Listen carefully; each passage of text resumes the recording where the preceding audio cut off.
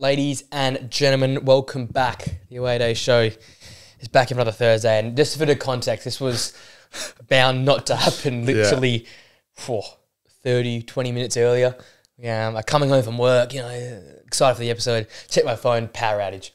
The whole area's out of power. Come home, everything's off. So I'm trying to get things happening. The recording system is plugged into the wall. The lights don't turn on. It was fucking shit. And we're like... out of nowhere. You rub your hands together. Yeah. I just went and flicked a light. I was like, don't turn back on. So like, we're good. So we're in action here. We're back from the episode. Thank God for that. And it's another massive one. As I think Thursdays will become until the back end of the season. It's going to be crazy until we sort of settle down for the year. Yeah. Massive episode, mate. Before we get into all the specifics we've picked, anything for the last week that you've picked up in the world of football?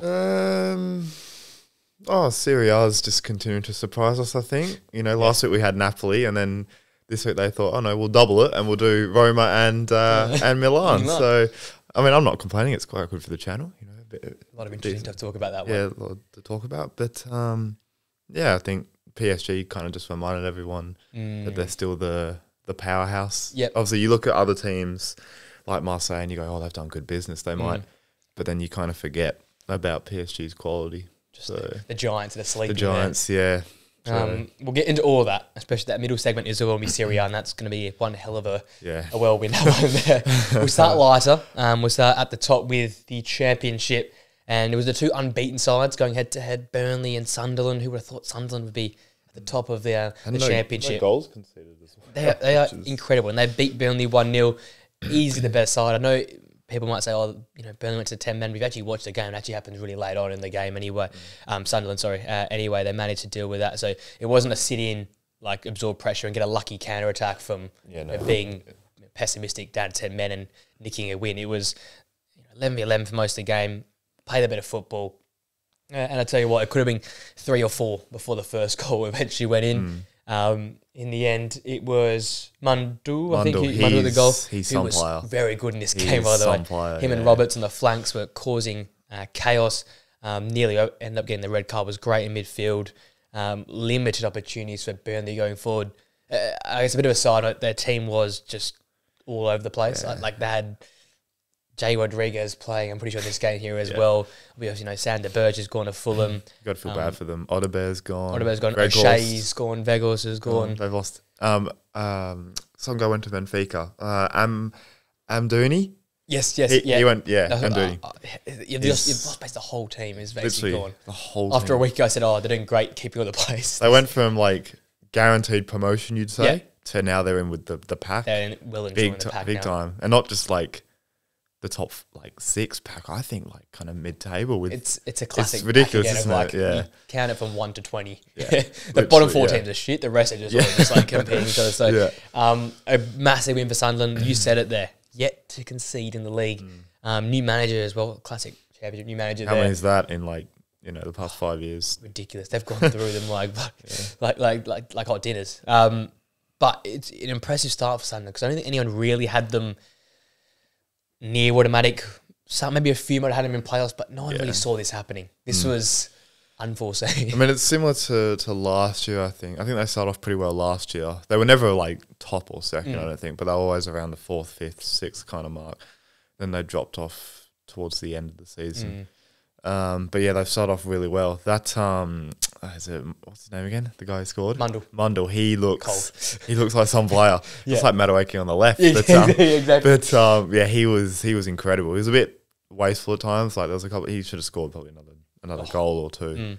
But they got a good team, man. They got him. They got that Patrick Roberts on the right, he's been around kind of everywhere. Yeah, he's a and they were that first half. They were just all over them. I don't know how it was only 1-0. Burnley, with obviously it's it's obvious why they struggled in that game, but they didn't create too much, and I think Scott Parker now we're gonna really see how good he is, with a depleted squad, and they're gonna have to do some business in the next 2 to 3 days. I don't know how long's left of the window. Is it 3 days? It's Saturday it closes up. Yeah. So they're gonna have to bring in 2 or 3 attackers Like I tell you what, Lyle Foster and Jay Rodriguez leading the line for you. That's shocking. Jay Rodriguez in 2024. Yeah, what a time to be alive. Trafford's still there, but he's linked now to Newcastle. They're going to get their 18th keeper there at Newcastle. Jesus. Perez was the big signing. He's there. Esteb's still there, but you lose a centre back. I think there was a different centre back in the Egan Riley. I believe Roberts at right back. Coutinho still there. Masengo's a bit of a troop. He's been around the place a bit. Brownhill, the captain, still there, but then Foster and Rodriguez up top. Like, it's not inspiring, is it? It's not playoff promotion kind of a pairing. So it's all falling apart very quickly. Yes, A team that has truly fallen apart is Luton. 1-0 loss to newly appointed Paul Heckingbottom's Preston after the manager just bailed on Preston last weekend, I think it was. Before last week, he just left the club. So good get, actually. First game in charge. Obviously, another manager that's very good in the Championship. It didn't really see much of it in the Prem last year. It was quite abysmal, but was really good in the Championship prior. A good 1-0 win in the end. A battle. It was an ugly old game. Will Keane scored the goal to get them over the line, but Preston, a team that everyone thought last year, they were in and around it. People thought they'd kick on this year. Poor start with the loss, and the manager leaves. Like, it's all looking like, oh God, is this going to be a really mediocre season? But Heckingbottom in, trying to revitalise his side. It's a tough place to go and play football, but Luton. Luton. It's tough, isn't it? Yeah, the defence looks pretty different to what it was in the Prem for whatever reason. I don't know if they've even lost players. Is it just injuries, or they're just not? It's not. There's not much difference. They're just not playing well. It's just the forward line for me is like the exact same. Like, they've still got Ogbene and Carlton Morris is still there, and Adebayo's still there. Yeah. Doughty's still there, so it's the same nucleus. It's just, I don't know if it's just as simple as they're just struggling at the minute, or if it's something a little bit deeper within the club. I don't know, but yeah, that first half was poor from them. Give away the goal, which was a pretty good goal from Preston. Second half, they had their chances, but just wasteful and never was a clear. The Doughty's one was probably the best. Yeah, that was the one. Wrong foot, but that was the most clear cut they got. They had a couple from edge of the box, which I think went over the bar. But yeah, they just look different. Just a different feel around the club. It was you get to the heights of the Premier League, and you're not supposed to be there, and everyone has so much respect for you because to be even close to getting out of there, I think was pretty impressive for them. And then you have that kind of unfair expectation to go again when maybe they shouldn't have even been there in the first place. Yeah, it's very fair. And now it's like, but again, I think me and you said it 2 weeks ago. It's just about a stabilized kind of year. Don't even be close to that relegation. Yeah. Otherwise, you'll probably lose some players. So. That's the thing. Like the centre of I think the middle of the park's a big problem. Yeah. Clark and Baptiste. It's not Ross Barkley and what's the Arsenal guy's name? Nakamba when they had him in there. Nakamba and Lakonga. That's what they had. Yeah, they had some Lakonga, big names in the middle of the park last season. So that's really Ogbene, Doughty still fullbacks. Bell and Mengi are still centre halves. It's Chong, Morris and Adebayo. It's the exact same team. Yeah. It's just missing that. It's a good word, nucleus. That centre of the park. I just reckon Ross Park had one of the great seasons last year, and you lose that, you lose an all-timer. So even Lakonga, I think they should have re-signed him. Like he was still, he's part of that team. Yeah. So you wanted to keep that exact team together, I think, but you lose Premier League experience, and you leave it up to Championship guys that, although they did it 2 seasons ago, it's so hard to go again. The Championship is ruthless. It is. We've got to remember, I remember watching that playoff final, there was a lot that went their way, went to penalties. Obviously, you had the heart attack scare with the captain. Then that probably galvanised the troops, right? Seeing they're gonna go hard and go for go for the group. And then Coventry were, I think, the better teams at the whole season, better in the game for me. Just felt like fortune just favoured them that day. So rode their luck big time, didn't they? Yeah. You're probably right. We're probably expecting way too much for them to come straight back up or compete straight away. This is the team that scraped into the Prem and then just probably overachieved last season. And it's almost like that whole adrenaline rush. Once it stops, the drop just becomes literally crazy. You got to want it to go again. So it's going to be interesting. They're one of 3 teams on 1 point, and they're sitting second bottom right now. Home game against QPR, I think that'll say a lot. Huge game. To be honest, if they don't pick up 3 points, I think I think bottom halves. And managers at risk. As much as we don't like it happening, you know how the championship works. I reckon the manager's at risk. It's just so harsh. I think it's fair, but it's so harsh, and it shouldn't be the case because I think he's unbelievable. I think he's brilliant. But like what you said, it's the championship. It's the history of the championship. It is. It is like the championship. Oh yeah. I pray that they would win that game. Sorry, QPR fans. Stiff. I don't know if there's any. QPR fans. They've flipped off anyway. We'll have to a review of that game next week then. Yeah. If they lose, I think that'll be top of the agenda. So, but there you go. That's the two big storylines coming from the championship. Leeds back on track as well. They got a big win versus Wednesday. Are they real quick? Do you think they're in a bit like not like as bad as Luton, but they've lost Rutter, they've lost Gray, they've lost Somerville. It's a big problem. I back in Daniel Farke, and they still got like the Ampadu's and the Millier and the Bamford, even though they're all very average players, but they're good enough to keep going. And that home ground, that's worth 5 wins in a year, which sounds ridiculous, but I reckon it's generally worth 5. When you play at that place, it balances. True. I mean, recently, like teams have been alright. Gone there and got some points back in the last when they've had their full points. Team. So yeah, maybe they need to get rid of those. maybe they were the problem. Spineless. What are they? Soft underbelly for Arsenal. That stuff about it. I tell you what, a team who didn't have a soft underbelly was PSG. My God, you hinted it earlier, 6-0 for Montpellier. I think it's an 11-0 aggregate across the last 2 games. Yeah, to say they've got them in their back pocket, I think is an understatement. A little bit of understatement there. I'll go through what happened. So Bradley Barcola opened in the 4th minute.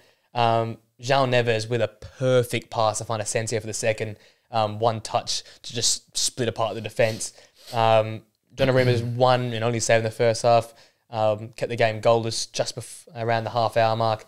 Barcola doubled his account in the 53rd minute. And Dembele scoring the ball across to him. Then Hakimi came in for the 4th, 58th minute. 60th minute, Zaire Emery with a fantastic little piece of skill to skip past the defender. And then it was wrapped up by Lee in the 82nd minute for the 6th goal. 10 goals in 2 games for PSG now.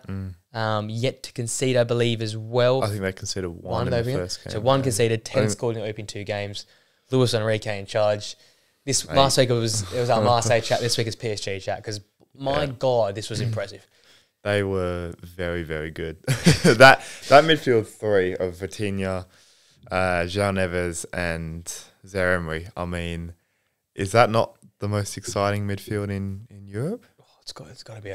In terms of how young they are and how good they can be. Talented players. Man. Yeah, that's a serious midfield, and they're just playing with so much freedom now. Like it's not a one-man team. Yeah. Everyone's getting involved. I think there was a couple of goals where they're just playing 1-2s, and you didn't really see that last year. It was more give it to Mbappe, get into the box, and then he'll cut it back or he'll score himself. So yeah, they look good. They look really good, but you know the thing about PSG is you grade them on their Champions League performances, don't you? Yeah. Because they've dominated Liga and for God knows how long. So, but again, like it's still very impressive. Dembele looked good. Barcola, yeah. After he listens, bro. He listens, bro. Barcola looked incredible. He could have a big year. He could have a really big year. So, he could have like a Nico Williams type of year where he breaks out and so yeah, they looked very, very good. You're taking the word out of my mouth. I've got something else planned for that later on, but maybe I do as well. Maybe you do. But he was the guy from that match, right? Just in terms of him and Neves as a link up, like just in tight areas, it gave a Spanish vibe. The performance where there was a lot of intricate play, chucking players forward. As you said, freedom's a key word. It just feels like Luis Enrique's gone out there and said, just play, be you, just go and attack. Don't worry about the consequences. Partly because Montpellier were dog shit, so you can go into whatever you want to do. Go out there and play the 1-2s and that Neves pass for that second goal for us, that is picturesque. Just bang, splits the defence in half. You go chase that ball in, score the goal. And I'm a big believer in maybe they played the false 9. Asensio down the middle seemed to work. I like it. It opened the game up. Dembele looked dangerous again. I think Colomwani's very average footballer. Yeah, no, I think he's pushed to the edge now. The injuries obviously given the opportunity for Sancho down the middle, but I think that's the way they I go. think it works. Because Gonzalo Ramos, again, is a fantastic player, actually a solid player, but he might not be what they need in this team. And he's too much that Darwin Núñez vibe where he's not going to he's going to do a lot of hard work, but he's not going to just finish the ball off. And I think it just creates freedom for Barcola, for Asensio, and for Dembele to go and score. I haven't seen them all look this good together. Yeah, no. Ever. I haven't seen Dembele play with that freedom since Dortmund, to be honest. So I also think maybe I was a bit harsh on them, giving them a D in my my transfer thing. Just like, yeah, like obviously you lose Mbappe, which is massive, but the way they play, it's just with so much freedom, and like João Neves is fucking hell.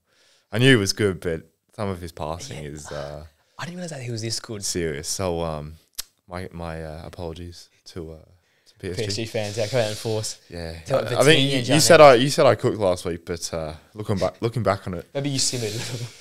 maybe just lukewarm. Yeah, just Turn it up a little bit more to cook.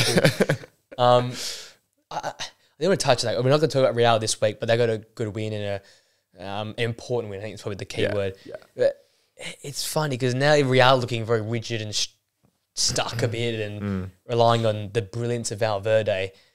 I sort of touched on it last week. Mbappe's gone there and sort of ruined the feng shui, what was going on in that front line. And you look at PSG and the way that they've just obliterated the opening 2 games of the season, and we're seeing the best of Barcola, I think, probably end up at Real in about 3 or 4 years' time, the way he's going. We're seeing Dembele back at his best, at least this week. Last week, he got in the SofaScore Team of the Week, even though he didn't have a great game. He still got in there. Is the Mbappe effect, in terms of the negative side of it, do you reckon that's almost too much of players around him? Well, it's hard to judge, man. Because it's so hard to judge. Individually, he's brilliant, but does he just lower the performances of players around him? Because even France, Dembele poor, Griezmann poor. But then you look at the World Cup, and I know it's a long time ago, but you look at that, and France were shocking for 80 minutes, and then he just went mental. It's hard. It's hard to judge because it's just. I mean, like everyone expects this to turn around. Like it's 2 games and he hasn't scored. Like it's it's not a crisis by any stretch. But it's. I see where you're coming from. Where it's like, it's that. I'm just worried he's making others around him not as good. I reckon, because Vinny's becoming. I still think Vinny's had a fucking great start. He's had a great start, but he's becoming more of a facilitator in a way. And you saw he comes off, and then Real go and score that goal with Endrick, and it was a free and flowing start. I'm only seeing Arda start because of Bellingham being out. Yeah. And like when Bellingham comes in, we don't see Arda, but Arda was fantastic in the midfield. Arda has to stay for me. He has to get in there somehow. I think, and you can't move Valverde and Tchouaméni. Even Brahim Diaz came on and scored. Oh, it was fantastic. Yeah. You got Endrick coming on and Brahim coming on and scoring. You got Arda playing a fantastic game. And by the way, that's just what Valverde is to me. Real struggling, look a little bit stuck, and they can't really get that opening goal. Upsets Valverde. I reckon he's still underrated as well. I don't think people would actually have him as the best midfielder in the world. But he probably is. But people... When did we do it? We talked about him... Maybe it was the central midfielders list. We had him first, both of us. On the TikTok, I got people saying... Cooking me for saying like, oh, you don't watch him play. I'm like...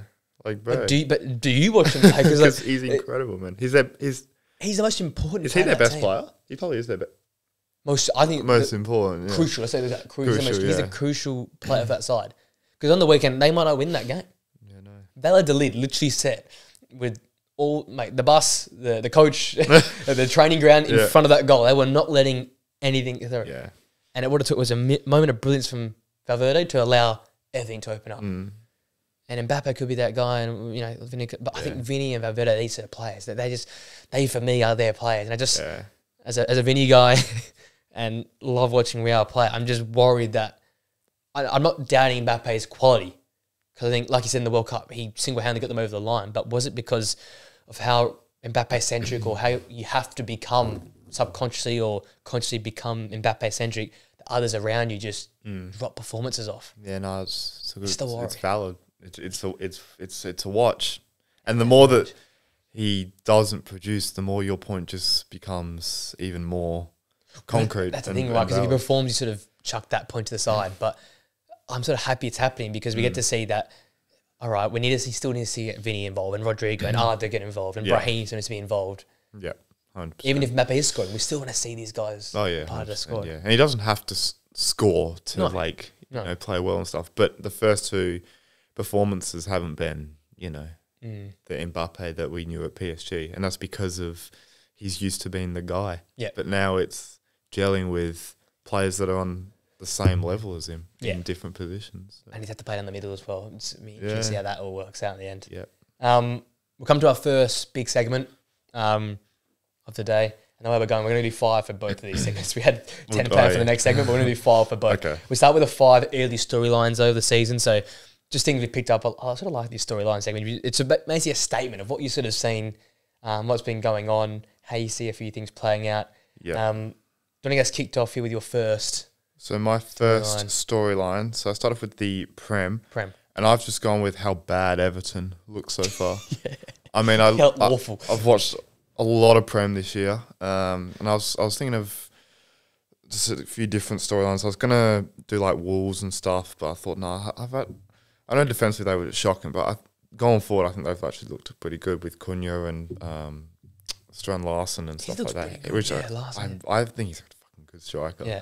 But just like they've got the most uninspiring front three, I think, in Premier League history, with McNeil, Harrison, and Calvert-Lewin. I mean, that just screams like League One. I mean, that. I think League One front threes are better than that. Like they are shocking. Wrexham will cook them. Literally seven goals conceded, none scored. Just Sean Dyche is getting exposed. He was known as this defensively solid team, but now they're leaking goals, leaking chances. Pickford looks shaky, and I think that's the first time you could say that about him with the ball at his feet, and just as a keeper in general. They lose Onana. Look like no one's coming in because they probably can't spend. I know they signed a winger from Napoli, I think, on loan, or maybe they bought him, but he hasn't even seen the pitch, I don't think, because they got Super Dwight McNeil. But, I mean, it's just, I just can't believe how bad they've looked. I knew they'd be bad because of losing Onana and they haven't brought anyone, but I thought they'd be defensively just so much better. Yeah. And they're shocking. They are shocking. My point, I just realised I did some of the points last night. It's becoming a bit invalid after what happened last night, but it's more of a worry about Crystal Palace.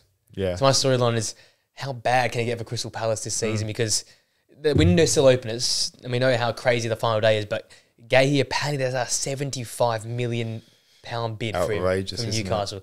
And as much as you've lost Anderson, you lost Elise, you have to accept that. I would take that hard. I give like 4 centre backs for that price. You have to accept that, yeah. I feel like you'd have to take it. And he keeps being played in captain, so I don't know what the goal is there.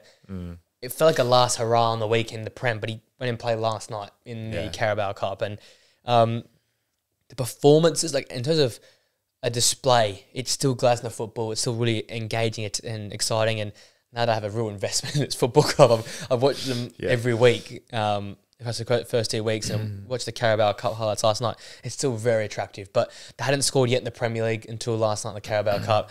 Obviously lucky with the Eze stuff and the like, but with players leaving and, I think Dyche come out as a great pickup, but he's going to take time to settle in the Prem. The German league players coming across take a while to sort of get their feet wet. If you lose your captain and Gay, you lose both centre-backs then, and Anderson and Gay, when did Adam Morton end up leaving the football club? It is a bit, I'm sort of snowballing here a little bit, but I just love this club. I love the manager. I love the players. And I just hope it all just sort of works itself out. Whether they make some massive moves in the last few days, I'm hoping they can get another centre-back, even if Gahey doesn't. Well, they're looking at Joe Gomez, which I think would be a great That's a good deal, get for them. So, Obviously, actually, Nketiah joined last night, I think, as well. So now you've got Mateta and Nketiah. So you've got Odson Edouard. I don't think it's great, but at least there's players there. I think my shout of selling him's a good thing. He sucks so bad, man. I'm just worried because the system is so good. I love them. I love a lot of Glasner. Some great pitch side drip as well. I love the shoes he wears as well. And those fans deserve it. We said it, I think, a while back. These fans deserve the world because they've been stuck in mediocrity in 12th place for how many years now? 10th to 12th. Give them a chance to just have a year pushing up like Brighton Yeah. had or something like that. So it might be fixing itself as this is going on and as it comes out, but Yeah. I'm just worried about how bad it could get. I mean, if they keep Wharton and Eze and then use the money and spend well, and Just if it fix the goes spine. well, Yeah. they could spike really quickly, man. Oh, So- because they play good football. They Yeah, just they need play some good football. luck go their way. So yeah, that's a good one. Liga, and I'll go to, There you and go. we've already touched on it, but I just went with PSG playing with freedom. Mm, Just 10 goals, I think, and they've only conceded 1. Everyone's getting involved. João Neves looks amazing with his 4 assists already, and Luis Enrique is just he's finally coaching now. I think he's finally coaching. So not so focused on one player anymore. I like it. I sort of went the same, but talking about one player, I focus on 1v1. I'm going Greenwood versus Barcola. Whose year will it be in League One? Because I'm super excited about these two guys. We obviously talked to High Heaven about Greenwood last week, but he's been very good this year. Scored again on the weekend. Yep. Marseille go as far as he can possibly take him, I feel like. But for PSG, it might be they go as far as Bradley Barcola takes him. And I was calling for it time after time on the prediction videos in the Euros. I was like, just drop Dembele and start Barcola. Because when this guy comes on, he's still got that young, vibrant spot. He just runs. He runs at defenders, skips past defenders, very quick, really good with the ball at his feet. Passing is still the part of his game he has to work on. But we saw him working in the 1-2s and triangles with João Neves on the weekend. I'm just really excited to see how well he does because, as you said, it's not an Mbappe team anymore. It's a PSG team. Yeah. It might slowly become Barcola's team and he might be the player. So I'd love to see these two youngsters going at it. Who comes out on top? And to be honest, whoever comes out on top might be their team that wins the league. So that's the little 1v1 matchup I'm very excited about watching this year. Who wins the player of the season out of those two? Nice. Serie A, and I've got poor starts for both Roma and Milan. Yeah. I think they've both drawn and lost a game so far. Yep. Nothing inspiring to come out of both teams at the minute. Fonseca for Milan's still finding a solid foundation for this team, but Torino, they should have lost that game, and then you go to Parma and they got battered, to be honest, for most of it. And then Roma just, De Rossi's still relatively new like Fonseca, but he's had more time and there's just nothing. Dovbik's, he hasn't touched the ball as far as I'm concerned. Dybala's staying, but again, he's only getting older, so you can't expect the same Dybala that we got last year.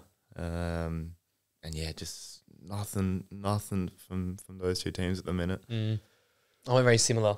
I went Napoli and Milan. I was like, when does it start to click for Napoli both teams? got off because of their performance. They were very good on the weekend, but keeping in mind it was a new Bologna team and new management and had a few injuries go down. So my 2 points is when is it going to click for these two sides and most importantly for these two managers? When are they going to get their team right? When they're going to adjust and get going? Because you almost feel like it's going to be about time for Milan to do it, but with the performance on the weekend, they're a long way off it. They're still about 2 or 3 weeks at least off it. True. So, okay, Napoli a little bit high, but they're probably back in the swing of things, but we can't ignore the fact they got battered opening match day versus high and mighty Hellas Verona there. So I'm still keeping my eye on them. I'm still not 100% convinced yet. So my storyline is how long will it take for these teams to click when they're just fully in the swing of things? Is it next week? Is it match week 10? Yeah. That's the question because, as you said, the Serie A is looking very, very competitive this season. You've got to be on it quickly. La Liga, I went with Barca finding ways to win. Yes. Similar to not similar, but last year if they didn't play well, they didn't win.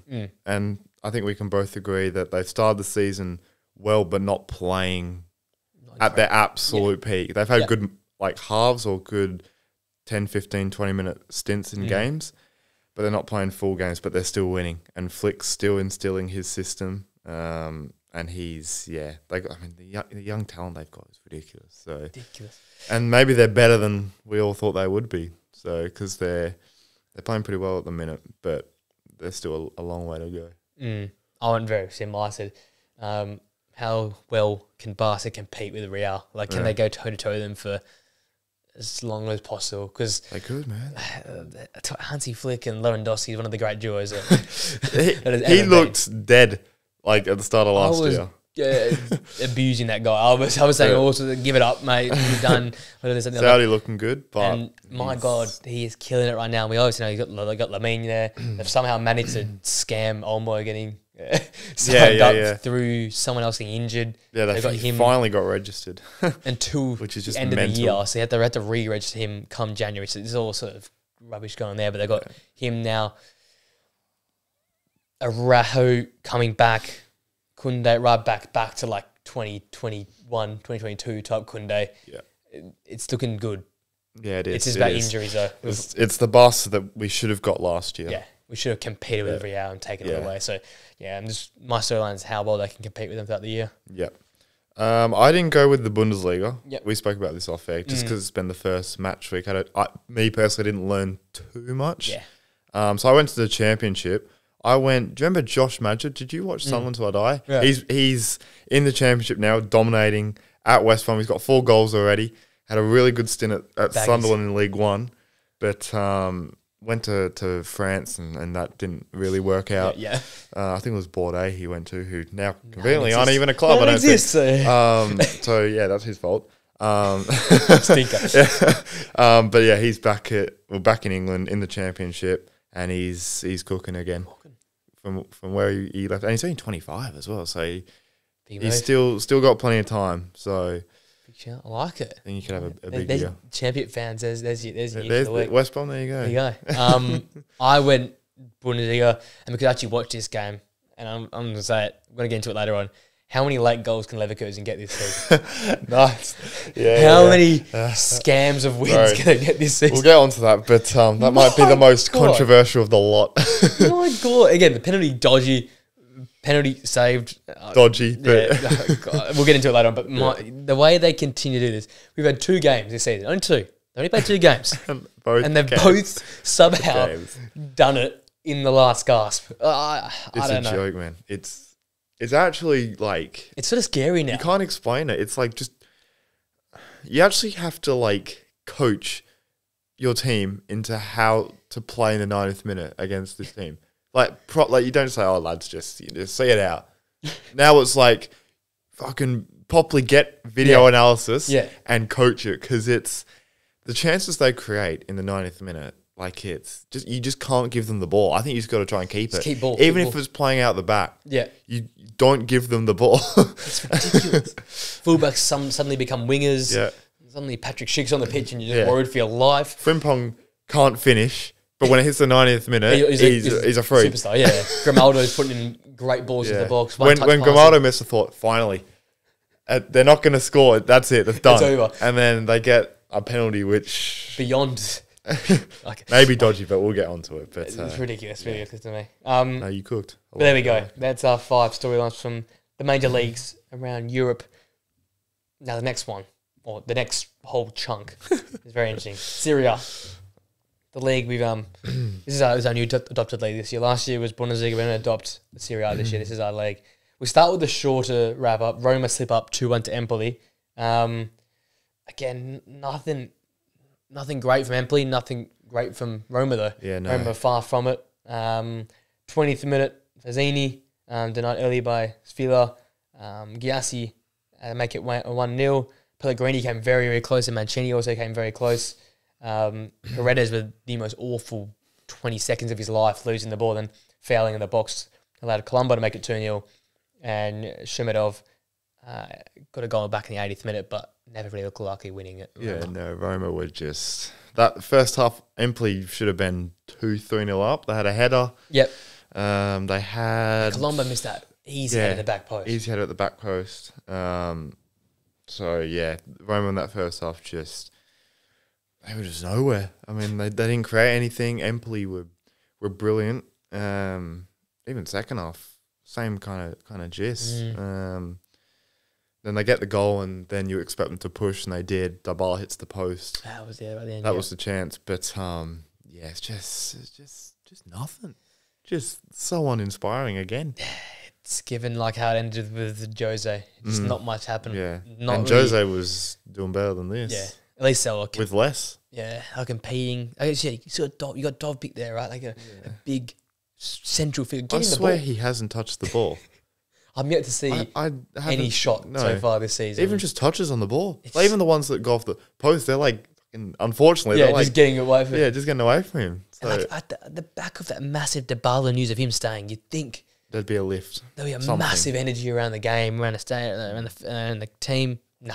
Nothing. It looked like they couldn't be asked playing the game. It was dreadful.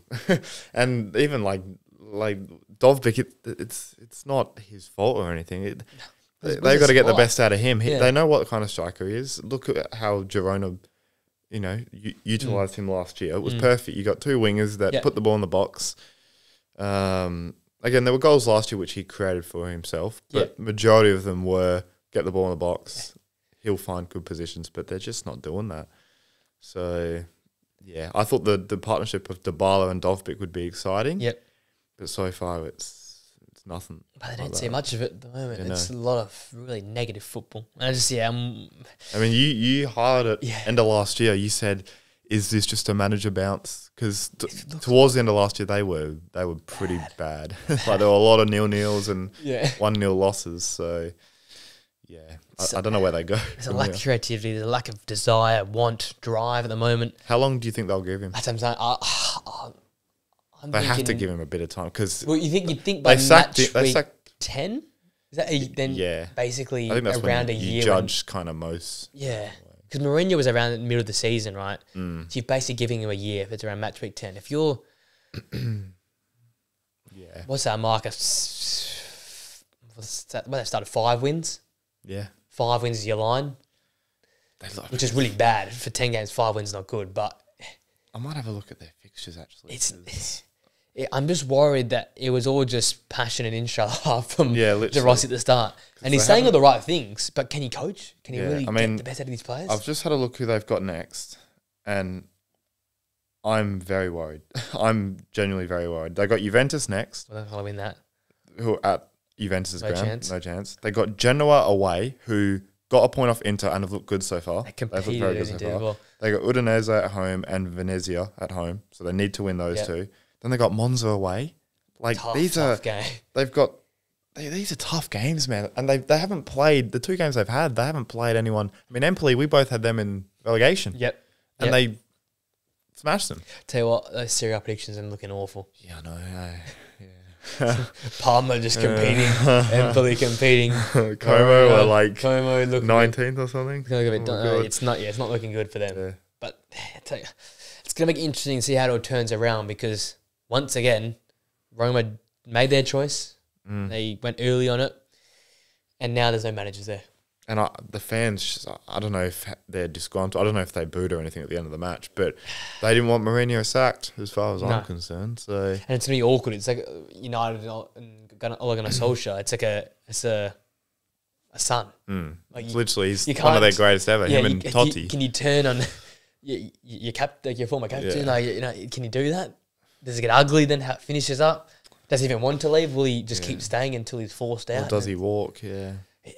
I don't think he'll walk, but I just think he's been thrusted into this role, and I guess we've been given some good precedents with Motta and Fabregas and Alonso, but I feel like he's been thrust in this role and just hasn't got the CV yet. I mean, Juve next, that could get ugly. It's 3rd game in, but it's already alarm bells, I think. Fair chunk of them ringing. On a brighter note, the team that we slandered last week, Napoli, are back. They're back. Never doubted you for a second. Conte wins. He just wins. This was very convincing. 3-0 over Bologna. Actually, a solid performance. They did concede a few chances here or there. Yeah. Bologna pressed bloody well. Bologna is basically the Swiss national team. I know. Yeah, it is. Yeah, remember Freuler's there and Doy's there. Abish is there. So I'm like, damn, this is like a strong, Switzerland if only side. they played as they did at the Euros. Exactly. And Doy had some chances in there here and there, but I tell you what, really, really good start. And you knew from straight away, Raspadori had a chance in like the first 40 seconds. And you're like, okay, they're at the races here. They exploited the press. When they played through the press, they looked really good. Kvaratskhelia probably, maybe outside Madueke or Barcola, probably the player of the weekend in general. I mean, we said it. Their season is dependent on how he performs. And if he plays well, they'll win games. And if Yeah. he doesn't play well in games, they probably won't win them like they did last week. So It looked good throughout it. Di Lorenzo opened the scoring. Again, he looked much better this week he as well. looked much better. And Man wasn't running through porridge. It's good. Considering it was apparently like 30 degrees, it was so hot in Napoli left the game. His goal was fantastic. Talk about one-time punches. That little dink over the top. That was... Just for him to run onto it and just smack it home. Yeah. Fantastic in the 47th minute.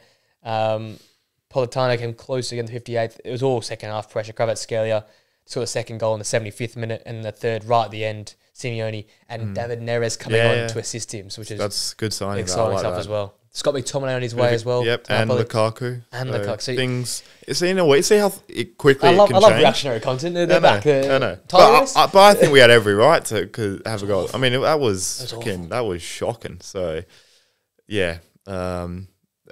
Things, again, looking much better than they did last week. Made a couple of signings, which we said last week were needed. Yeah. Much better performance from some of their better players. Like, their midfield was much better. Di Lorenzo was playing like a proper captain that wanted to stay at the club. Yeah. Again, gave her a couple of chances, like you said. Bologna could have easily taken the lead. I think they had that one-on-one, which was a tight angle, but it was a good save. But much better, much better. You got Di Lorenzo kissing the badge. You got Kvaratskhelia going up to the crowd, and these ones, like, and bingo, big Napoli crowd bingo was well. ticking off. Oh, they were huge up for crowd. They were up for it. Because usually the top tier is the one that's packed, and the bottom tier, I don't know why they do that in Serie A. But this time the whole stadium was just... And the energy with it, you could feel it. You could feel throughout the game. There was a real vibe around the club. Obviously, Conte's first game there. They're probably sick of seeing Conte beat them. They're happy to have Conte on their side these days. Probably. And I tell you what, Lukaku joining, there's your striker, right? Rashford always not the answer. And Conte he's gotten the best out of him. I'll tell you what, he got the best of him a lot of times. Yeah. And McTominay adds that quality midfield. Neres, does he start, do you reckon, McTominay? I feel like he does. Yeah. Do they change to a midfield three or stay with McTominay and Anguissa? Anguissa. I feel like it's Anguissa and McTominay for me, but it makes sense to go with 3 and put Scott McTominay at the 10. That's what I would do. Because he'd be bloody good playing. Yeah, playing a bit further forward. We have to adjust this whole system because Buongiorno came back. They dropped Spinazzola. They look much more balanced. Yeah, on the back line. Spinazzola I thought would actually be a good signing for them after last week. That's the one good thing Roma did, I guess. Maybe ship him. Get rid of him. Yeah. But no, there's good signs there, but it's a good point with McTominay because he probably does his best work at the 10. I don't think you can play him as a box. A boxer as a 6. I think he has to play as a 10. As a arse, because Lobotka and Anguissa then do that double pivot role. But that's the thing. Who are you dropping from the forwards? Because that's where they've added a lot of, like Neres. I think Neres has to start. He has to start. You got Politano. You got Raspadori. You got Simeone. Plus you add in Lukaku. I think you got to find a way to play at least 4, 3. Because they play 2 in midfield, right? Yeah. So you got to play 4. I feel like you go Neres on the right, Lukaku up top, McTominay at the 10. Kvaratskhelia on the left with Anguissa. That looks right, man. And then just go to a back 4 of just Di Lorenzo, Buongiorno. Who's centre half alongside him? Is it Juan Jesus? Jesus. And then left back, whoever's available. Just whack him in there, not spin it off. Meret and goal. It's much better. Yeah, it looks good on paper. It looks and like then a good on the bench you have a bit of depth if you're not playing Lobotka or you have another forward on the bench like Simeone or something. So yeah, it's exciting now. It's much better. It's crazy how a week can change things in football. So we know what happened. They listened to us. They went out, spent the money. Conte said, Right, understand. I get you. Mix sauce. Billy Gilmore? No, we don't need you. Don't need you.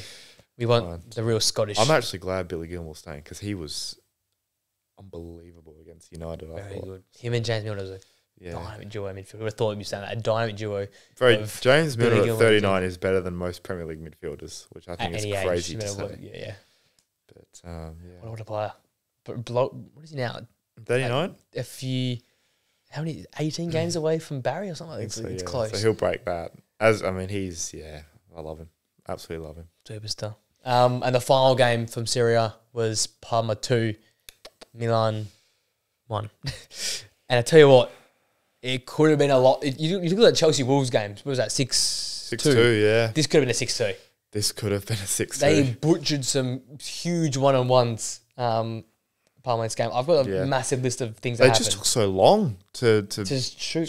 yeah. So Like Dennis Mann opened up the score in the second minute. he could be Fantastic. He was good at the Euros, by the way, as well. He could, yeah. I was going to put him as a bit of a giver. I was going to put him as one of my players to look out for. Yeah. But I didn't go with him in the end. But he's dangerous old player. He looks dangerous, man.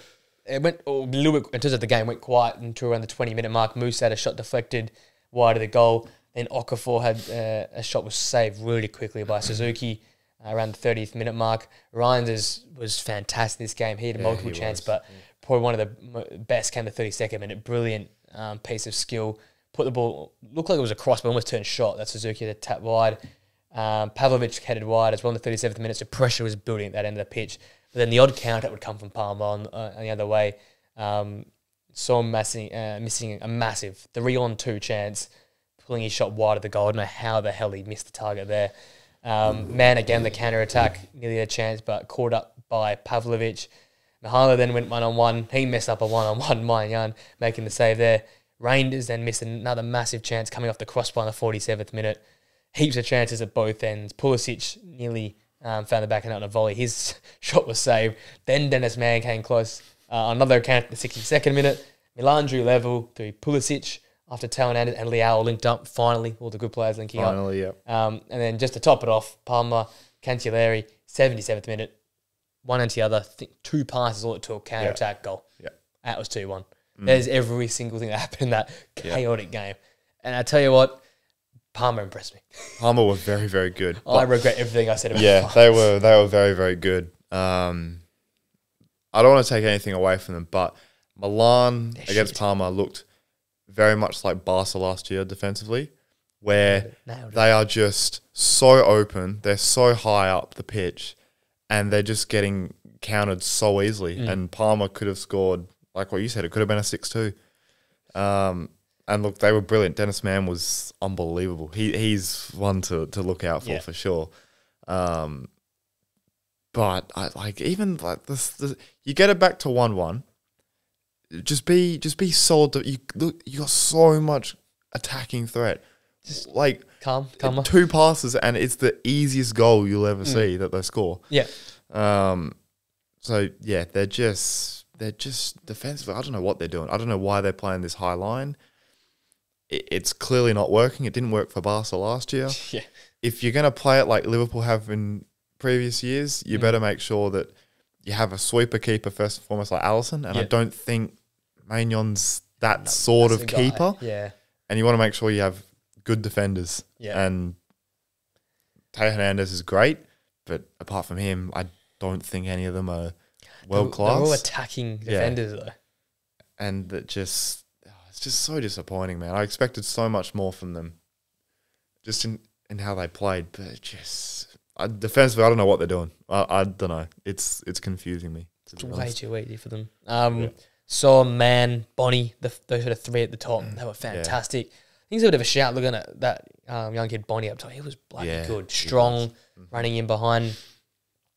And yeah, as much as you said, like AC were bad, but Palmer, like, they just read the room. They said, you know what, we're going to defend really deep here, but we're going to be really quick going the other way. They were just like 1-2 touch passing, 2 passes, and they were at their goal. And look at they did the good work at the back, then they overcomplicated in front of goal. But in their own half, they weren't overcomplicating it. It was make the available pass and then play and then go and go and go.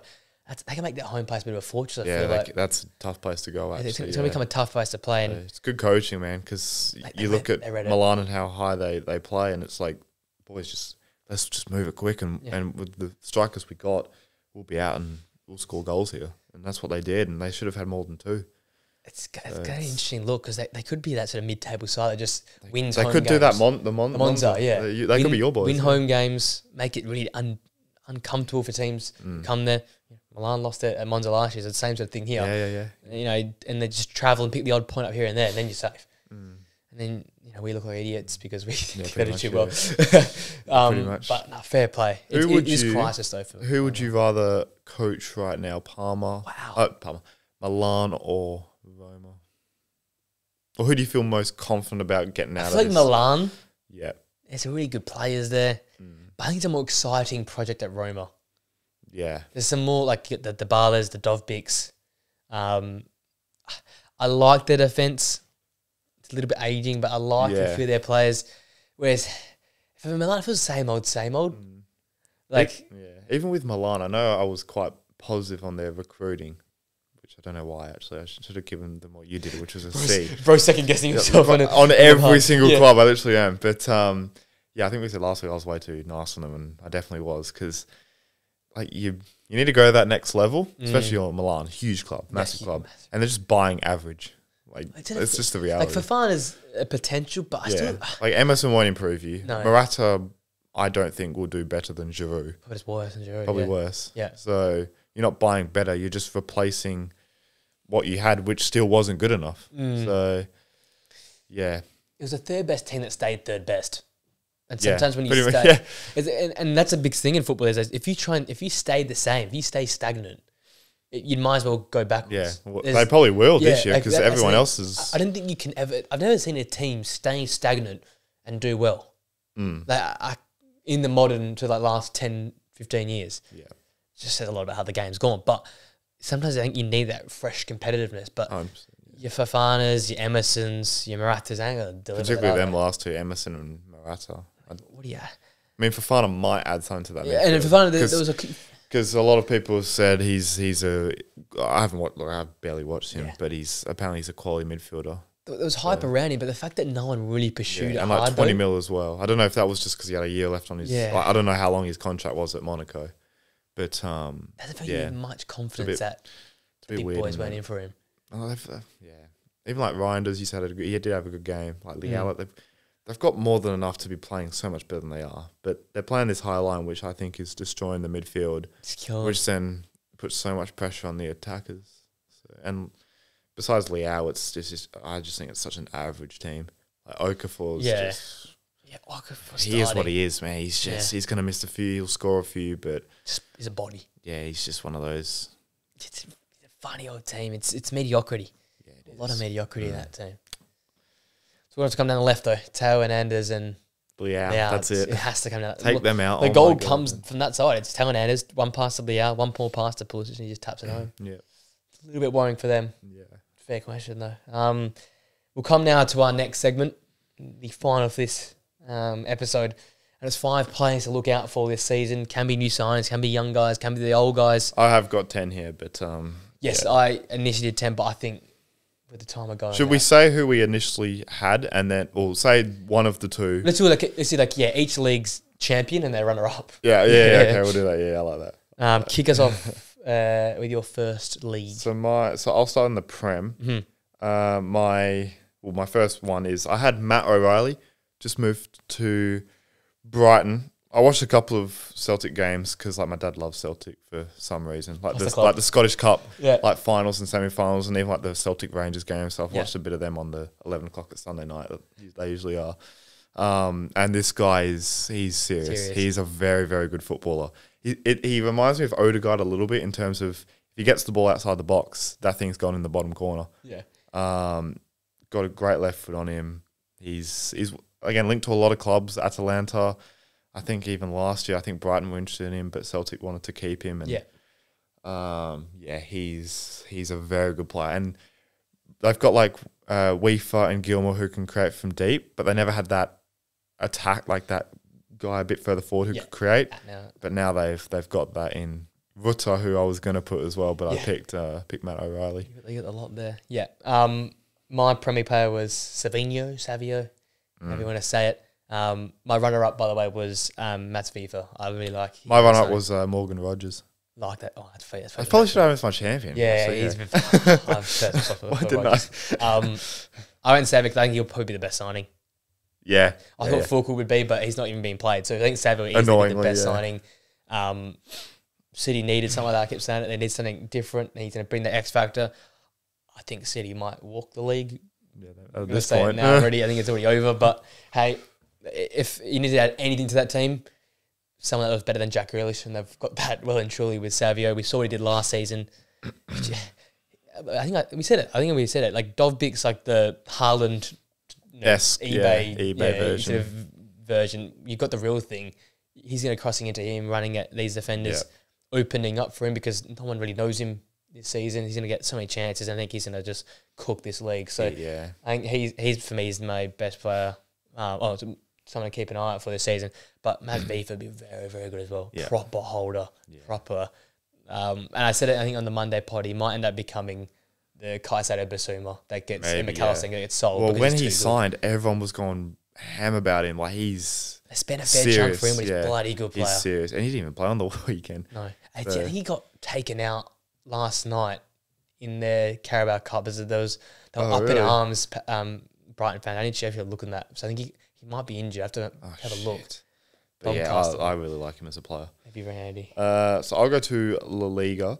I do apologise for this one. So my runner-up was, you'll know why soon. Okay. So my runner-up was Dan Juma, because I think he's kind of that forgotten about sort of forward. Okay, yeah, I like that. That's very But good. my champion is Liverpool's first signing, Mamardashvili from Valencia.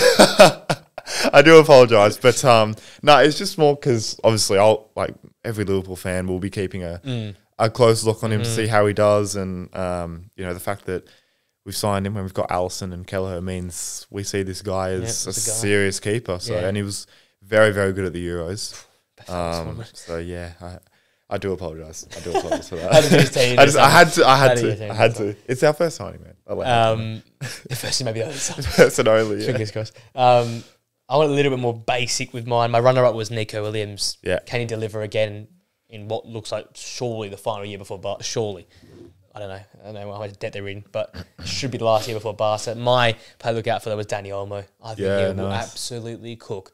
And I think he got an assist this morning. No, he scored. He scored this morning in his first game for the club. So that says a lot about him. You talk about Leipzig and the play they have and how open they can be. He's going to get so much more opportunity at Barca because he was basically the man that went through. He was the cog that made Leipzig turn. He's one of 11 cogs now at Barca. He's going to get more time, more space on the ball. And that one-touch, high-pace ball, how quickly the ball moves in La Liga, that will see him to a T. And we saw how good he was at the Euros, man. I think he's just finding...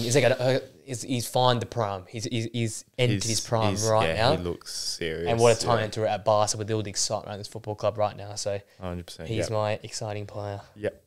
Bundesliga, I'll go to. My runner-up was Angelo Stiller from Stuttgart. Yes, I had him as well. Yeah. I had him as always runner-up. Was he your champion? No, my champion, my runner-up. He's my runner-up. Yeah. And my champion was Jamie Bino Gittins. Very timely. I like it a lot. Very good. From Dortmund. They looked like they found another one. Came on against Frankfurt and scored both goals. He looked really exciting. So, yeah, it looks like they found another one. Didn't get played enough last season, man. Yeah, I know. He looks like with all the attackers they've got, I thought, is he going to get that's the only problem. Is he going to get the opportunity? Yeah. But after that performance, I think he's got it.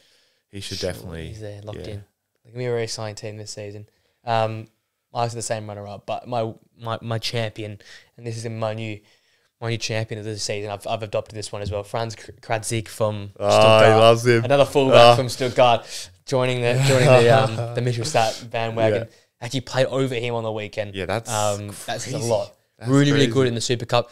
Not as good, got dragged on the weekend, but I'm really excited about this guy. Bayern product, talked about him a lot last week, but comfortable on the ball in a very similar mold to Maximilian Mittelstadt in terms of very comfortable going forward. But what I've seen enough, he's quick enough to cover off defensive. I think that these days that's the formula.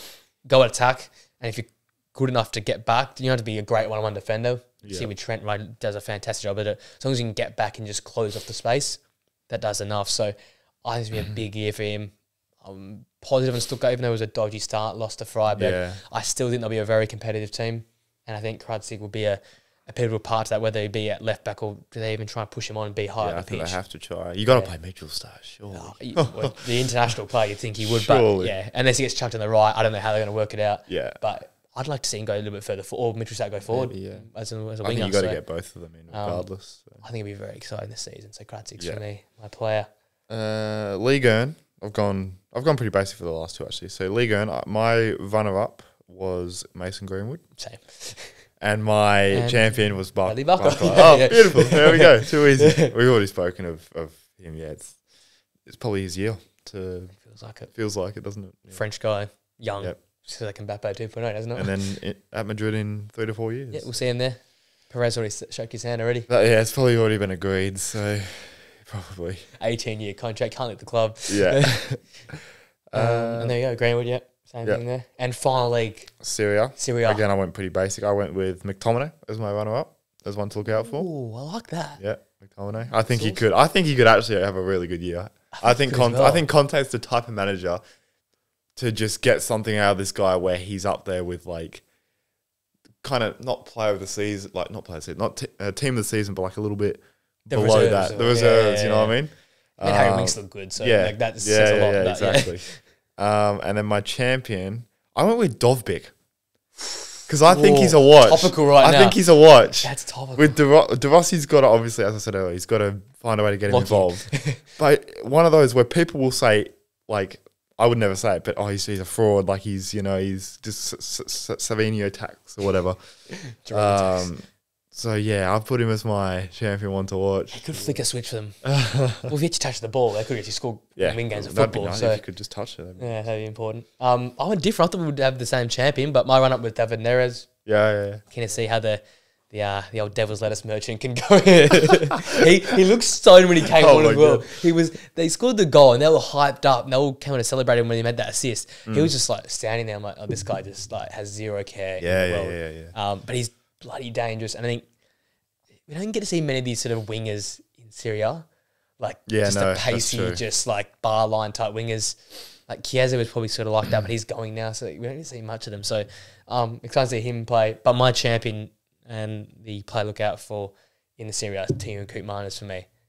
I was very close. Here we go to Juventus. Yeah. Your guy, you love this dude. Yeah. I will love to see him. Mate, Juve are so good to watch now. I hope he starts. I hope it's Luis Thuram and... didn't they just sign the Argentinian kid as well? What's his name? They did. What's his name? Fabrizio announced the other day, and he's bloody good as well. Yeah, I know. I forgot his name. It's Con. Is it? This. God, no, Concalves. It starts with a C. I swear it starts with a C. What's his name? It sounds Conceição. Is that what I'm thinking of? Yeah, the winger, but they're signing someone else as well. I'm pretty sure in midfield. Nico Gonzalez from Fiorentina. Him, so Gonzalez in the midfield. Conceição is joining on the flank. They're getting rid of Chiesa. They get rid of Chesney. No, I was thinking of the wrong dude. Do you think Koopmeiners?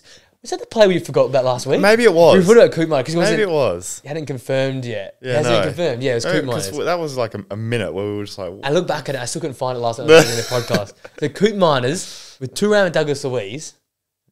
Mate. Did they all start? I imagine they all start against Roma. That's fucking closed up shop. They scored 6 in 2 games and they could have had 8. They look very good. Even defensively, they look great. So Bremer back at his best. That's the thing. When you make these tough decisions, which Motta did, like Szczesny's now retired. He's gone to the Shadow Realm. He's Game's gone for him. He's gone. Chiesa's going to be sold to my boys, which will be nice. 10 mil, 12 mil. Good. Hopefully. Like it just puts everyone on edge in a good way. Yeah, exactly. In a good way. And they're playing some great football. Vlahovic has looked really good. Good goal. They've got these wingers which you wouldn't have heard of 3 weeks ago. But now they're just cooking. And now they've added to that midfield. You know, it's just that midfield is incredible. It's probably the best midfield in Serie A. I think it competes with Inter. I don't know if it beats Inter. I got to be honest. I don't know. I think that Inter one that they will have to take like a team to win the league over them for me. Yeah, okay. Because Champions League, that team got to a final. They won the league last year comfortably. Like that Inter midfield's incredible. It's probably the most balanced Inter midfield. But if you're trying to win a game, I think we need to see it. We need to see it. Hold your horses. I'm being bold earlier. I'm very reactionary today. But Koopmeiners, it is incredible. Best central attacking midfielder in the league. I've said it. There you go. I've said it. Yeah, he probably is. Yeah. You've got Douglas Luiz, who was probably the best box-to-box player in the Premier League last season. Or around there. Yeah. Next, probably just behind McAllister. Probably behind McAllister. Are we counting Rice as a box-to-box? Because that's... I count him as a... He played most of the years as a 6 last season. Still a 6. And then you've got Thuram, who, again, we haven't seen anything... He's 19, so I haven't seen the best of him yet. But he's a talent. But he's something. Much better on the weekend, by the way, versus first week. I was a bit harsh on the first week. Much better on the weekend. You've got Vlahovic is probably if not the best finisher in the league. Behind Martinez. Like, damn, you could compete. Got, probably the second or third best centre back in Bremer. Probably one of the most consistent. I think that's one of his best traits. And the defence looks much better now as well. Yeah. It's balanced again. I said it last week, you put my quote up on... whack it up. Cold quotes. They just look... There's the whole feel around the club is a complete overhaul. Complete overhaul. So good vibe. The game against Roma, they're gonna get a huge crowd. They're gonna be mental. Allianz gone and crazy. I can only see a Juve comfortable win, to be honest. Could come in a 3-goal win. Could be, yeah. A good slap. Give another clean sheet. Yeah. 3-4, yeah. I'll run through my five champions. So Savio, Olmo, Barcola, Kratzig, and Turner and Koopmeiners were my 5. So I had Matt O'Reilly. Should have had Morgan Rogers. I should have had Morgan. I had Matt O'Reilly, Mamadashvili, Jamie Byron Gittins, Bradley Barcola, and Dovbik. There we go. There you go. Keep an eye out for them. They're all going to come true because we know ball, so it's all good. Hopefully. And they all win the pavilion every single league. I should have gone Morgan Rogers. What am I doing, man? What am I doing? He's got his hipster hat on there. I literally do, yeah. To the Bundesliga, quickly. Bayern scraped past Wolfsburg. The most unconvincing win from the weekend in many regards. Yep. Ugly, shit, average. My quote about a company being sacked might actually come true because this was far from... It was dodgy, wasn't it? It was very unconvincing. dodgy. If not for Harry Kane, the assist for that goal, turning away from the defender, taking that ball in. Even the equaliser, he got his header onto it, and then and it felt that way. He's carrying that team. I think at least he looked good in his opening game, but again, Jamal Musiala scores. Harry Kane's doing a lot of the work. Yeah, does not feel and Kim. My God, I was just about to say about him. I think, but did you have him on Forward Watch last week? Do we have him? I think we did. I had him. I know I had him. I think you had him as well. Absolutely on. I think we both had him. He is probably the most on watch. He should have been here. He's on the list. He should have been sitting here. He was just... What has happened to him? Is this just the case of a one-season wonder? Is this like a Mishu at Swansea? Is this literally just... Streets won't forget is this just a Streets won't forget Napoli, Kim Min-jae? Because I don't recognise this guy. I was going to say, if Di Lorenzo the same week, like last week, had this week, I'd be like, okay, maybe they've all just fallen off. Yeah. But Di Lorenzo bounced back, Kvaratskhelia bounced back. Yeah. You know, Osman's good in his days. It's not like they've all gone to shit. They've all been average, but he's been... What's that? This ain't even just a confidence thing, I don't think. No. This is just a player that I generally, at the moment, I know this is very reactionary because it's literally their first game of the season, but it just looks like a one-season wonder at the minute. Yeah. He's just not a good centre-back. It's mental to say. Eric Dyer probably has more of a reason to start over him. 100%. And all the comments on when they posted the score, all the comments are like, that Upamecano Kim Min-jae is that's gonna have Bayern Munich fans in just... They'll be dead before the season finishes. But yeah, that's heart attack century. First half, Wolfsburg did nothing. No, but no one did anything. It was a bit of a nothing first half, wasn't it? Both teams just feeling each other out. And then Wolfsburg came out second half and looked really good. I was like, yes, my surprise team, all right. They're going to go a big scalp here. Deliver. And then, once that second goal went in, Bayern stepped it up as they should. The big boys stepped up. Kane, Muller was good off the bench, I thought, as well. I know I've been kind of... Give him a spark. Yeah. I know I've been kind of saying that they should move on from those kind of guys, but he was still very good. And yeah, I guess it's a win. You know, it's good for company. Yeah. But it wasn't wasn't anything incredible, I'd say. The fact wasn't the most impressive team from the Bundesliga. No. Say, from match week 1. No, far from it. I think Dortmund, Leverkusen, probably the two teams look better at the moment. I think Leipzig had the possibility to, but those two probably look better.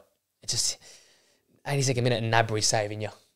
Yeah. Don't like it. I mean, you have your doubts about this team. I don't like these wingers. I don't like the manager as people and as player. Personally. And it's, because we've sort of been in separate sides. I'm such a pro-Muller person, but I'm so against having Gnabry and Son. I think they should all go. Whereas you're sort of fine with those being the same, but you want Muller gone. But it just feels like you need the whole thing gone. I just think all of them. I think Yeah. it needs a full clear full out. Like clear out. Muller and like It feels like Kim has to go as well. Lima and Yeah. Kim. Like Palini was on the bench. Pavlovich played very well, by the way. as Pavlovich well. played well. But again, he's the new, Yeah. a new Next gen. kind of player. Matisse Tell on the bench for me. That's- I will. that's a disgrace. I've said this from the How many first. months? How many months? now? Why? How is this guy not playing?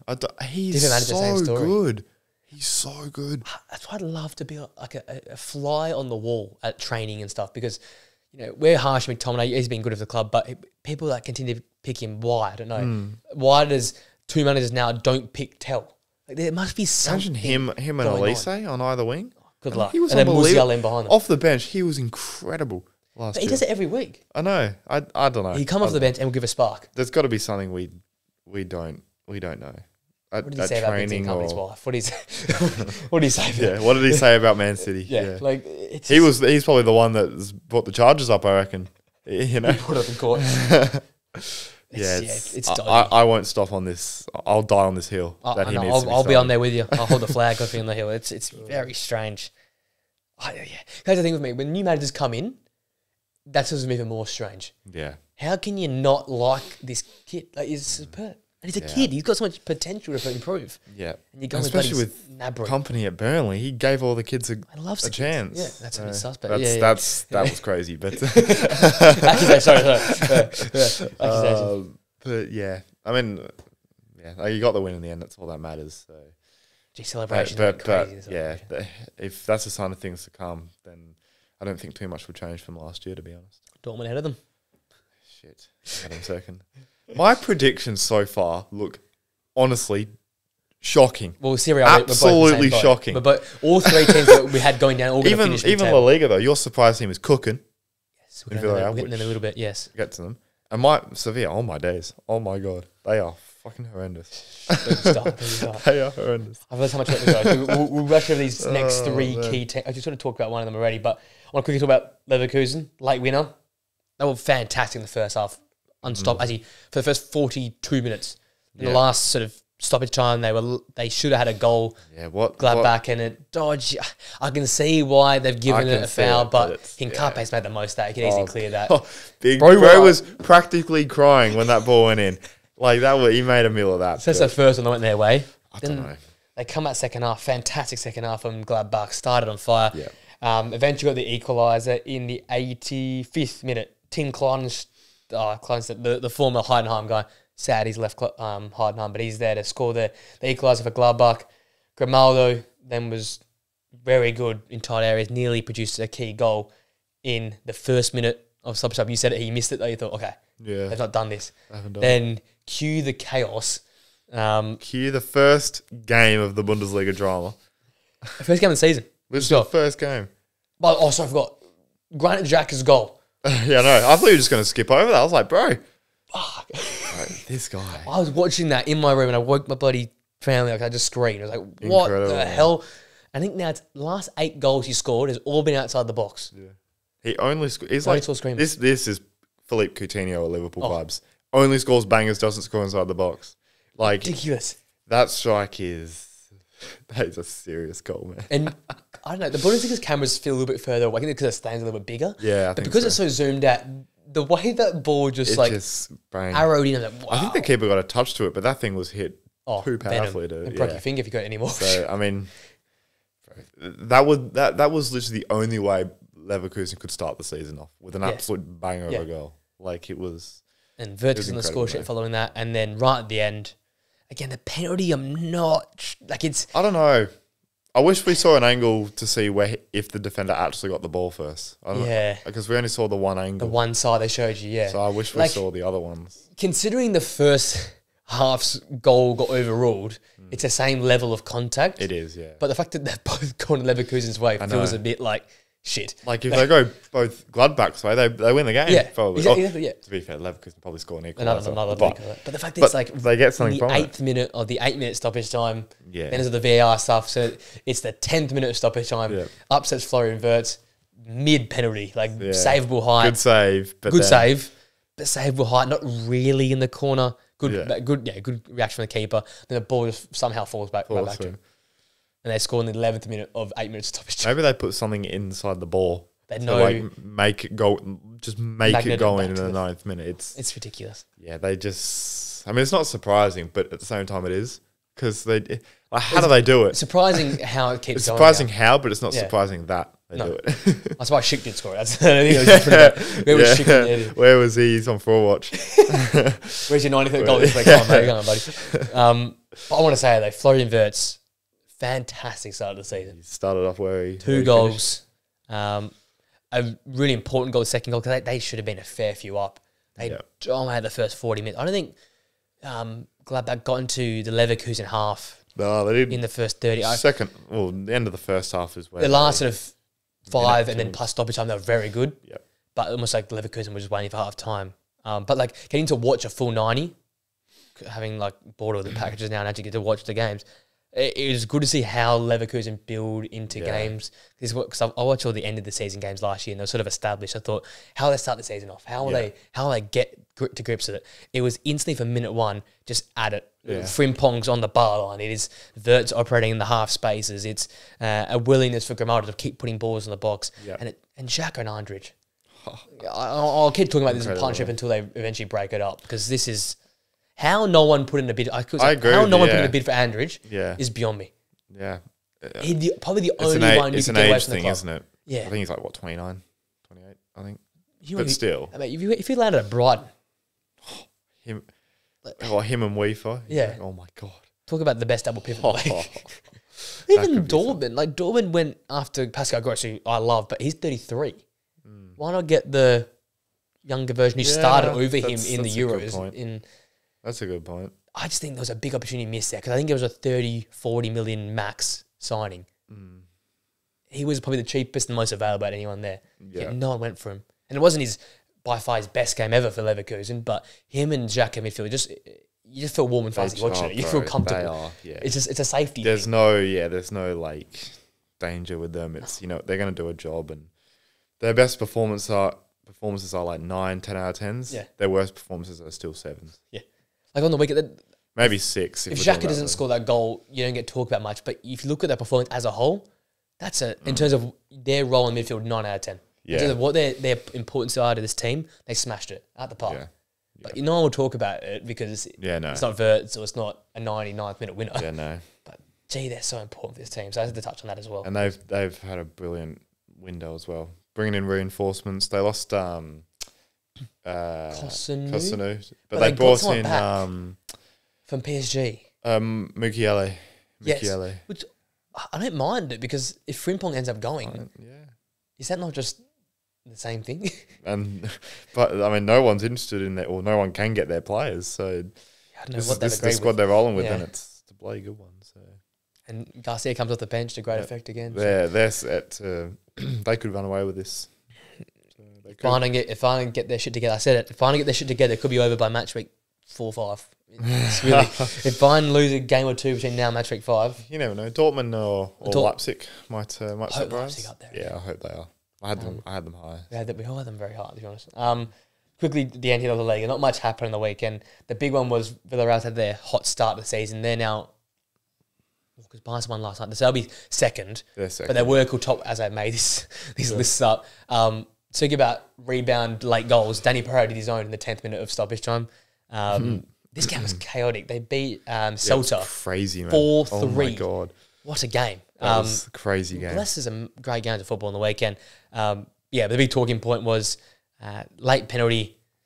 Danny Pereira, the spiritual leader of the football club, the banker walkout, the fighter from FIFA. Always 40 pace merchant, Smacked his penalty. Again, very similar to Wirtz, same sort of spot. Got the rebound, tapped it home. Big win for them. They're now 2 wins and a draw.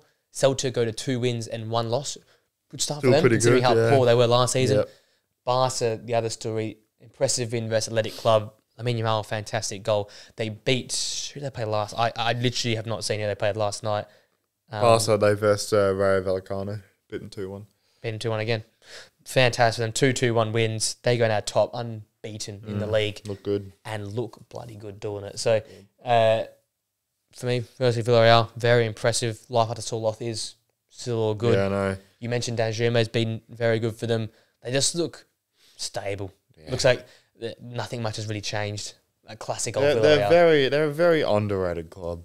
They are. They just done. always finish, 6th, 7th, 8th, and just it's always the odd Champions League semi-final, quarter-final, Europa League final, win it under Emery. They're a very good club and a great pick for a surprise team. Like I look at this line. I'm not going to lie to myself. Like Albiol and Bayer, I know. Conde, I know now. Parejo in midfield, I know. Alex Benya, I know. But like the rest of them, I don't know who these guys are. Like They've still got Cambuala on the bench. Cambuala's on the bench. They got Gay, Pepe, Jose Perez on the bench. Yeah, Jose Perez. There's some good players. They're just a solid squad. Yeah. But again, after the players they lost, you wouldn't think they'd go where they're going. Lose your keeper, lose your centre forward. All good. Happy days. All good. Happy days for Villarreal. Yep. And for Barca, we've sort of said it already, but it's been very impressive. Very impressive, yeah. I mean, This is the Hansi Flick effect, I feel like. this is Hansi Flick. Yeah. This is Hansi Flick. He's doing what Hansi Flick did at Bayern. He's just Win shit. winning and playing good football. And it's not at their absolute peak yet, as they shouldn't be. If they were, it'd be a joke. 'Cause it's Hansi Flick's. It's a tough style to play. It's high pressing. It's very. You have to be fully bought in and committed, and it's a very demanding system. So, but again, they've got all these young players. They got legs for days if they don't get injured. Yeah, if they can just manage them, they'll be up there with Madrid, 100%. I think we're much closer than what you originally thought. Yeah, I think so as well. And I saw a quote from I'm assuming Hansi Flick's, like one of his physios have come across and said something.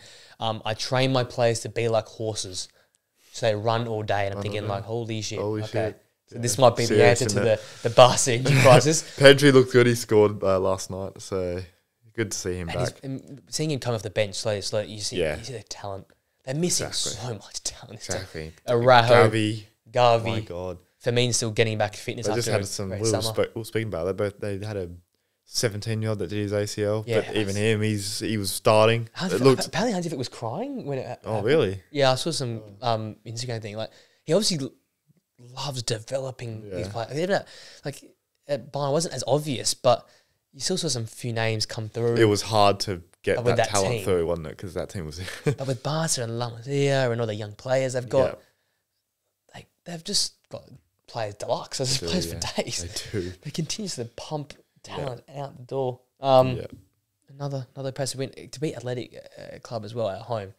Yeah. Athletic Club, bit disappointing so far. Dodgy start, but I think they'll get to grips once they sort of grow into the season. They've never been a club that started well. They actually they always end up coming into the league and coming into that. Because I'm pretty sure last year they came up into. Yeah, last year they caught Atletico big time. Yeah, because they came from nowhere and like, will they get there or not? And then Nico popped off and like, well, we got to pay attention now. So I feel like they'll get there.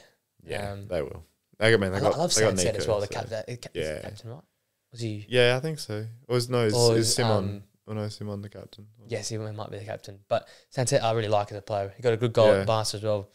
He's a real danger player as well. But all in vain because Barca got up once again. Yep. And there you go. That is just the week from football. Against all odds. We might against all odds. The power out. They didn't want us to do it. If only we caught that on camera. I still wish I had that.